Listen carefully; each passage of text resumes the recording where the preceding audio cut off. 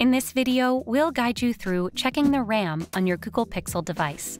Let's dive in. Open the Settings app, scroll down, and navigate to About Phone.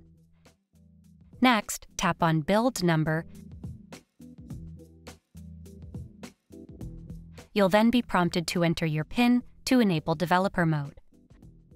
Once done, reopen the Settings app, go to System, select Developer Options, and tap on Memory.